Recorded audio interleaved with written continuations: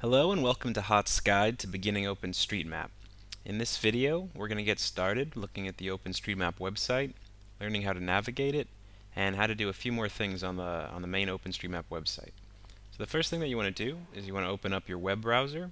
This might be Internet Explorer or Mozilla Firefox or Google Chrome. For this tutorial, I'm going to use Mozilla Firefox. So click on that to open it up. And when you get to your web browser, you want to take it to OpenStreetMap.org, which is the main OpenStreetMap website. To do that, click in the address bar at the top of the page and type OpenStreetMap.org. Press enter, and you should go to the main OSM website. Okay, when you get to the website, it should look something like this. You'll see a map here on the main part of the page. There's some more things here on the left and some tabs at the top, and we'll look at those a little bit later. But for now, let's learn how to navigate the map on the main part of the page.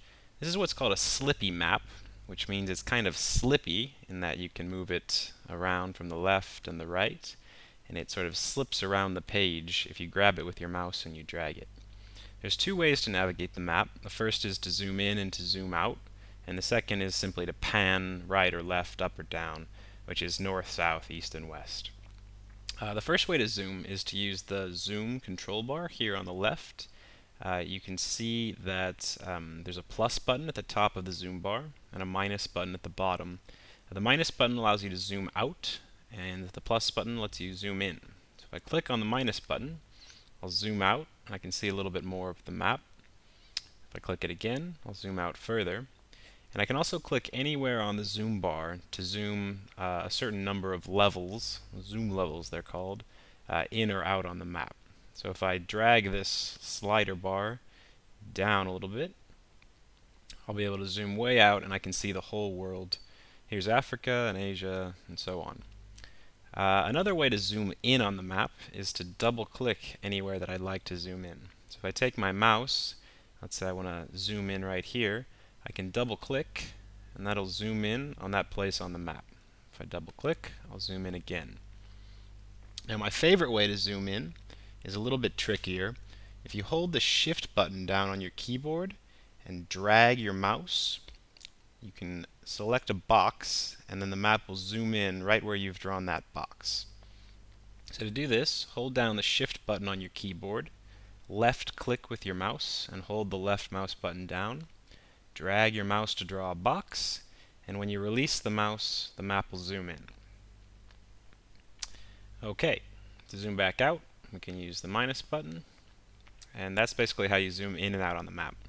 Now, to pan the map, to move east or west or north and south, there's a couple ways to do this. One basic way is to use this control up here in the left corner, just above the zoom slider bar. If I click on the right arrow or the left arrow or the down and up arrow, it'll move the map. But a much easier way to move the map around is simply to left click and hold your mouse button down and then drag your map around. This is the way that the map slips around, hence the name Slippy Map. So the combination of these two controls, being able to zoom in and zoom out and being able to grab the map and drag it around, lets you navigate the map pretty well. Now, let's zoom back out, go and see the whole world here. And let's say that I want to find a specific city or a specific place, but I don't want to have to drag the map around, zooming in and out, looking for it. You can use the search box here on the left side of the page and search for any place that you might know of. And if it's in the OpenStreetMap database, you'll be able to see it and go straight to that place. So let's say I want to find the city of Cairo in Egypt. I can just type Cairo here in the search box, click go, and then I'll get a whole bunch of search results here from everything that has the word Cairo in it. So you can see here there's a whole bunch of different places with the word Cairo in it. There's Cairo in Italy and Canada and the United States. Even Costa Rica has a town called Cairo. Of course, the Cairo that I want is in Egypt, so I'll find this one here that says Cairo, Egypt. And when I click on this link, the map will automatically zoom me to that place, which is Cairo, Egypt. I can make sure this is Cairo if I just zoom out a little bit. And that looks a lot like Egypt. This is Palestine and Israel. Here's the Red Sea. So that worked great. Now, a couple more things that we can do with the map. Let's say that we want to send a link to somebody of a location on the map. So I'll just zoom in here to Cairo and find a nice neighborhood. Okay, so let's say that I want to send this link to somebody so that they can see this place on the map. Here in the bottom corner, there's a little button called Permalink. And this permalink is a link for the map which is static, which will never change. So if I click on this, you can see up here at the top that the address of the page has changed. This is because it includes a little bit more information about where this location is, the coordinates of the image, the latitude and the longitude. But if you don't know what these numbers mean, don't even worry about it. We'll talk about that a little bit more in a future video. But what you can do is you can take this address here, this web address, and you can copy it by pressing Control-C on your keyboard, and you can paste that into an email or a message, and whenever anybody visits that link, they'll come straight to this map. Okay, the last thing that I want to show you how to do is how to export an image of the map so that you can download it onto your computer and possibly print it if you'd like to print a part of the map. So to do that, you can go up to the Export tab here on the top. If you click on this tab, then a side panel will open up here with some different options that we can change when we want to download an image of the map.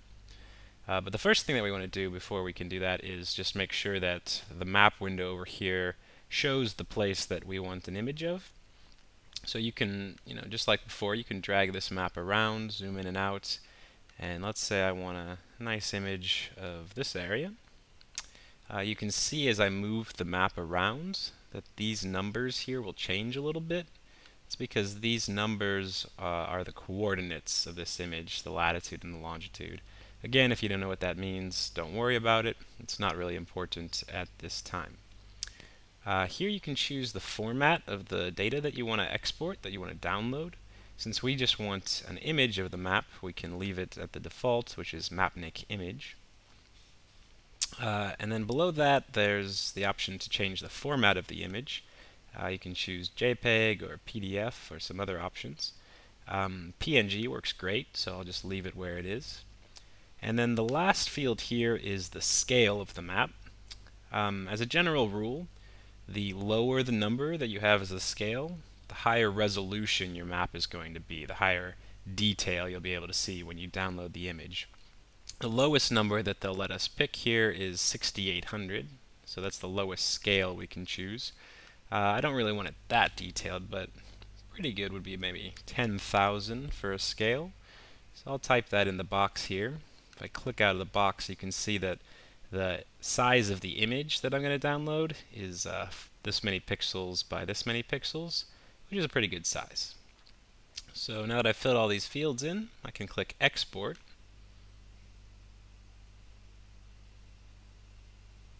Okay, and now a little dialog is opened where it says I can save this file. This file is called map.png. I'll click OK. And you can see that the map is starting to download.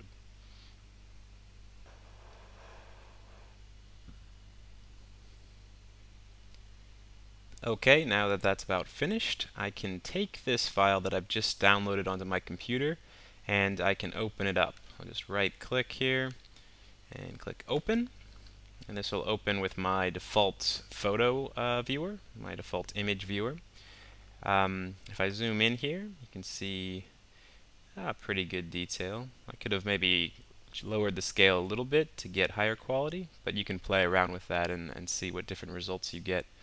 But this is great now because I have an image of the map now, so I could send this to somebody or edit it if I wanted to in an image editor, or I could just use my print button here and I could print this image out on my printer. So that's it for this video. In the next video we're going to look at how to sign up for an OpenStreetMap account and how to start editing, making changes to the map. So stay tuned, and I look forward to seeing you again.